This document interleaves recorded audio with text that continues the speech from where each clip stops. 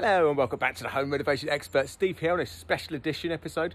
Special because it's Saturday and I'm working. I didn't work this morning. I took my little lad to rugby tots this morning because that's just great fun. But I wanted to kind of get in and just kind of finish off the inside of this 5x3 garden room build, just so the guys could use it. My client is, don't do it, Tom. Don't jump. I don't know if you can see him. He's just up there, look. It's not worth it. I promise the teeth will be up today.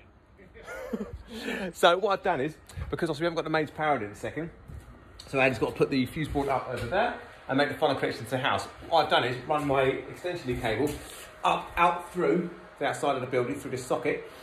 So now we have power, which now means brackets up there. I can stick a TV up and the guys can now come in tonight once it's all cleaned and polished. They can now start using it.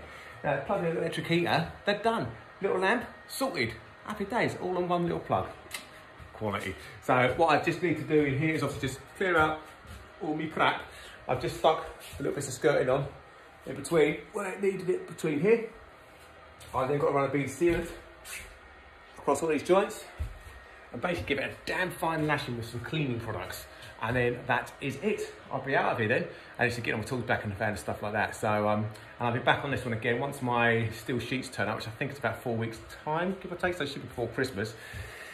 Get in, get the outside bit finished. That's like a half day's work just to finish it off.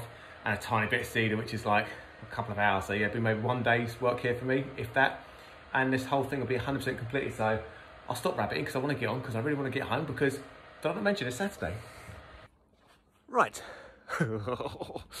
It's dark now. It's just about 5 o'clock in the evening. So I'm going to need a torch for this. But on my word, check it out. How nice is that? I mean, you can't see it as well, but you can tell that that is just quality.